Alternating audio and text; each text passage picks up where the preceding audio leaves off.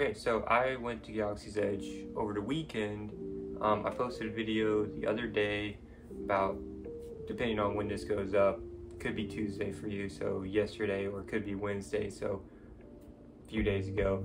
Whenever this video goes up, I did post a video a few days ago, just a small little montage of all the things I got to do at Galaxy's Edge, which was an insane amount of fun. I'm gonna talk about the park a little bit, and then I'm gonna get to all the merch that I got, but it's incredibly detailed. It's so incredibly detailed. Hollywood Studios is just, you know, it's just normal Hollywood Studios, but once you enter that tunnel to go to Galaxy's Edge, it's like, it's really like you're in an entirely different place. The cast members were so fun. They were so much fun. They were really into it. The Millennium Falcon was just, it's gorgeous. It was so good. And it was just absolutely amazing. It was a great experience. I would 100% do it again. I totally recommend, if any Star Wars fan, a big fan, or someone who's just now getting into the fandom, to definitely check out Galaxy's Edge. So I'm just gonna go through all the merch that I bought at Galaxy's Edge. So I'm gonna start off with the first item that I got. I got this bucket hat, Star Wars bucket hat. Pretty freaking dope. So definitely OT. So you got Yoda, Boba, Princess Leia, R2, my favorite character Chewbacca, next to my another favorite character, Darth Vader, Stormtrooper, and a C-3PO. This hat, I wore, like, I'm gonna wear it for the rest of the video. I wore this like almost the entire trip. The entire time, because I just love this hat. It's so awesome. It's great. The next thing that I got, these were pretty much free. I got a bunch of coasters from the Cantina.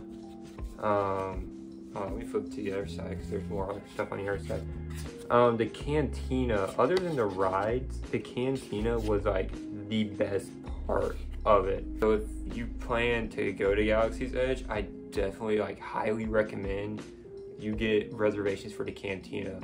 I mean, they go pretty fast, and for good reason, because the Cantina is just absolutely awesome.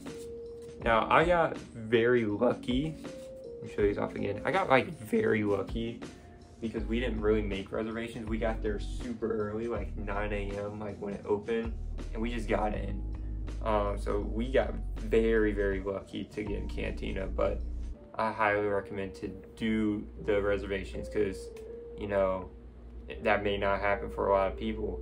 But yeah, Cantina, so good. The next thing I got, now my favorite soda is Sprite, so I had to get, I bought 2 of these, and I drank the other one. I bought another one to keep. A little Sprite, little canister. It's pretty cool, actually. It's really cool. I really like this. Just a nice little neat little thing. Pretty cool. The next thing I got, this was at the milk stand. So this was a souvenir cup at the milk stand. You got a bantha on one side, and you got this thing from The Last Jedi that I have no idea what the name is. Let me know, because I don't know. But you got a bantha on one side, and whatever this is on the other side. It does light up. Pretty freaking cool. Looks way better on camera than it does in person, I'm not gonna lie. The blue milk, I had the blue milk and the green milk. They do have a different taste to it. I can't really, they're both like a slushie, but I can't really put, you know, I can't really describe the taste of them. They're very unique. I prefer the blue milk personally. That's just me. A lot of people like the green milk. Personally, I prefer the blue milk over the green milk, but yeah, this little thing, pretty awesome. This was my Yoda bag. Carried this around the park, pretty freaking cool. It's definitely probably one of my favorite things that I bought. Probably my second favorite thing that I bought from the park. Pretty freaking cool. A few people stopped me. Someone took a picture of me with it on, so that's cool, I guess. But yeah, there's a few items in this bag that I'm gonna go through real quick. Starting off, got Sabacc, card game of Sabacc. Pretty awesome. Next thing that I got some chance cubes. Pretty cool. I will say a lot of things were kind of like a bit pricey. I'm not gonna lie, it was a lot of these items were a little pricey, but it's Disney. Like what do you expect? Like the chance cubes, like these 4 of them, $10. Like that's. You know, I just realized I didn't really show off the chance cubes or the Sabacc cards. So let me just do that real quick because I totally just did not show them off. I just kind of showed y'all the packaging and just didn't do it.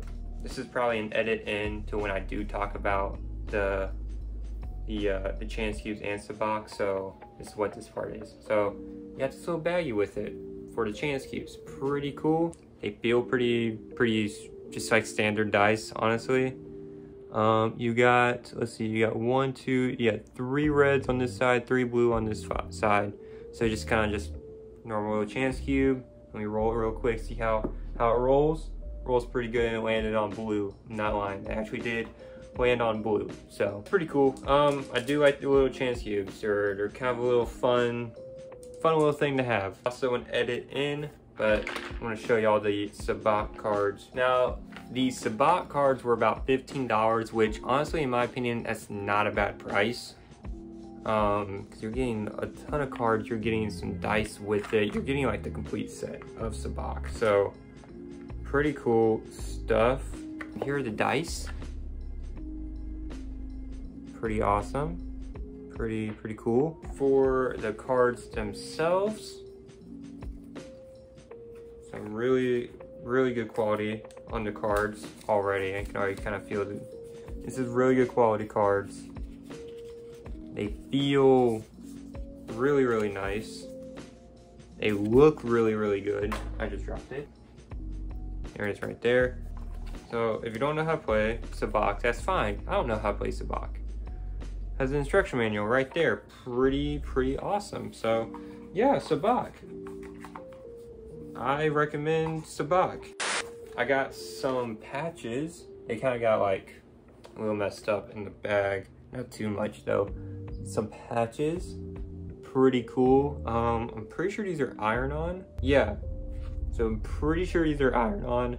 I don't know exactly what I'm gonna put them on yet. I think I'm gonna go out and buy like a hoodie and put them on the sleeves. Or I have like a jean jacket where I just put random patches on there. I don't know, but really cool. You got Indoor, you got Hoth, you got Red Squadron, and then you got, I believe, looking at that, I believe it's Star Killer Base. I believe it is. So, yeah, patches, sick.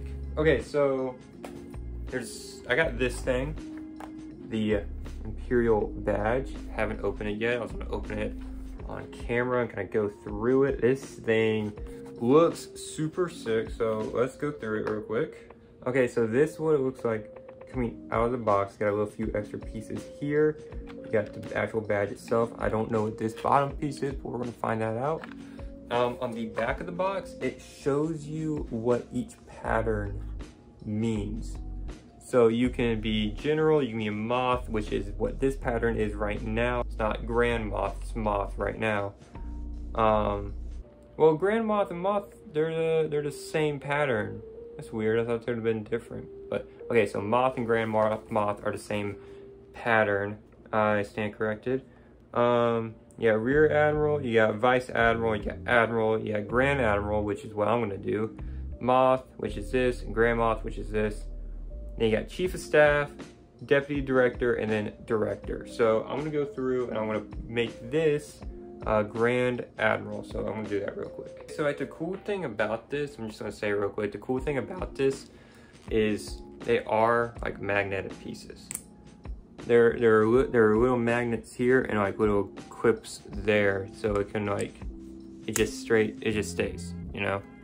That's cool. Another thing, as I'm playing with this, another thing is you can separate them into 2 pieces. So you can take this part and just have like the 1 badge, or you can just have 2. Pretty dope. So here it is. This is the Grand, I'll put it in the Grand Admiral pattern.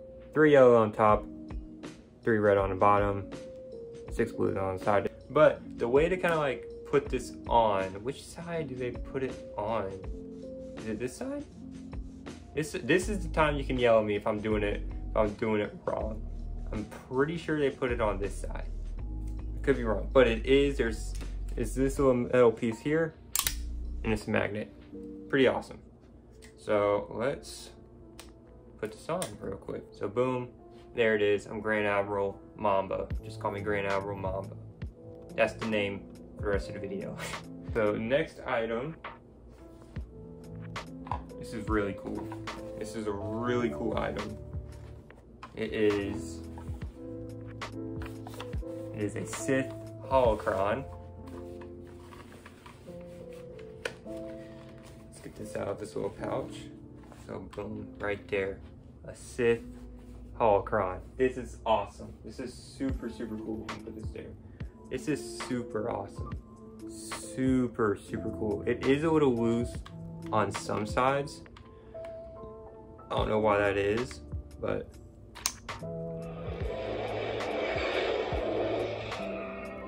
so it lights up, it makes sounds. There's these 2 little sensors on the side here.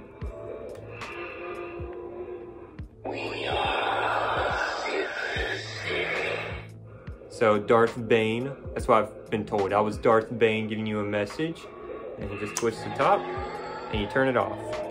Another thing that I got to go with the Sith holocron was this red, turn the other way, was this red kyber crystal. See, let's get this in here for the camera to see. Kyber crystal, pretty awesome. With the red crystals, you have a chance to get a black one. I unfortunately did not get a black one. I just got a normal red crystal, which still cool, still super cool. Let me show it to y'all real quick. So there it is, the red kyber crystal. And what you can do with the red kyber crystal and the holocron, there's a little door here. Where is it? Right here. There's a little door here that you can open up, and you can drop your little crystal in there, shut it, turn your holocron on, and if you press those, now it's a bit more red. Since I put the crystal in there, it's a bit, well, the camera's probably not gonna pick it up. It's a bit more red. Let me turn the lights off so y'all could see it better. So there it is, shining red, super, super cool. So now if you press down with the kyber crystal in, if you press down these sensors, it will give you a secret message. You have taken your first steps to a larger world, but the Jedi path is a dead end. Only the dark side can complete your training. So there's a few different Sith that you can get with the kyber crystals. There's the Emperor, Maul, Dooku, and Vader. I got Vader, and this goes perfectly with my Vader hilt. Have y'all seen my Vader hilt? What's your favorite hilt? Your favorite hilt that you own? Oh. Carter. No. I don't have it with me right now. It's getting worked on, but I do have a Vader hilt, all right? But Sith holocron, perfect. I'm so happy that I got Vader because, again, it goes perfect with my mini Vader collection that I got going on. Okay, so this next item goes with another item. I'm just gonna show y'all real quick. This is a personality chip. And what this personality chip does, if you go and build a droid, it changes the sounds of the droid. So let me grab my droid real quick, show off my droid, and let's put the personality chip in it and see what sounds are. So this is my droid. His name is Blue Peep. I put it on my Instagram story and let people throw out some names there. A lot of people gave out some pretty dope names. It was kind of a hard decision, so I grabbed 3 that I really liked and I just kind of combined them. So Peep There were multiple ones that used blue, so that was cool. That was cool that a lot of people, you know, get the theme that's going on here. So a lot of people use blue, so I just combined it, blue and then Peep. And it fits, blue Peep. So this is my droid. He is freaking dope. So let's open him up. Let's put the personality chip in and let's just see what kind of sounds he makes. Up there's like these red arrows right here. You gotta like twist away from them. Then you can open it up. And then this is kind of like what the inside of it looks like. So this is just the inner workings of it. On and off switch right there. It's kind of hard to see, but it's right there. And you got your personality chip slot right there. So let's just put it in real quick. So here we go. Well, other way. Or was it the other way? There we go. Boom, personality chip is in. Let's turn them on real quick. And let's just check out the sounds. So there we are. He's all back together now. And it came with this little remote here. I will say the remote feels like very, very cheap. It's a very cheap feeling remote. Like if I were to drop this on concrete, it's probably a goner. It's probably just straight up gone. There is an app. There's a Droid Depot app for like controlling the droid itself. I preferred the app, but I have to reconnect my droid every time, and it's such a hassle to reconnect, especially with this because you gotta open them up, you gotta turn them off, you gotta turn them back on. It's just a hassle, so I just use the remote. But let's check out what sounds he makes. Now the chip I got was one of the scoundrel chips, so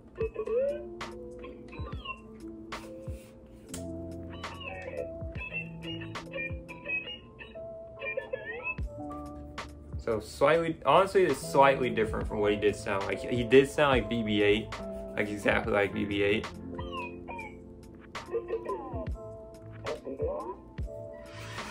So you can move his head around. I'm not gonna like show y'all exactly how he rolls around and stuff.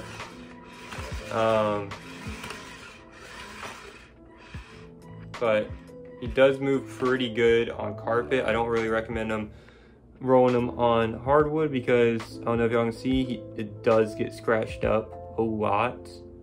Rolling along, he does roll fine on carpet though. Yeah, I like this. I like the droid a lot. This is probably definitely my favorite item that I've got. Okay, so I'm going to talk about the rides just real quick and my thoughts on them.